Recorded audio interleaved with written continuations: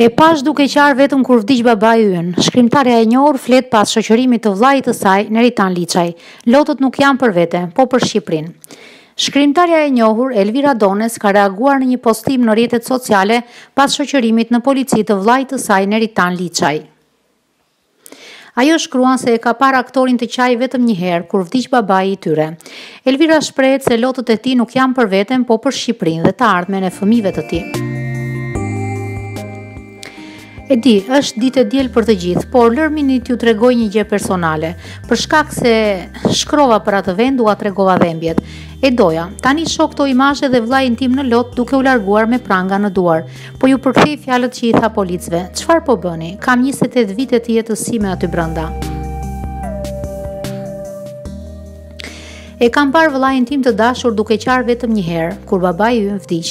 Ai është një njeri i pastër, vllai im, i sinqert. 2 orë para arrestimit fola në telefon. Ai ishte shumë i lodhur dhe i qetë. Tani shoh këto lot, më në fund e liruan dhe unë qaj me të. E njoh mirë, nuk qan për veten e tij. Ai qan për Shqipërinë, për të ardhmen e fëmijëve të tij. Ata janë lotët e një njeriu të dashur, shkroi shkrimtarja.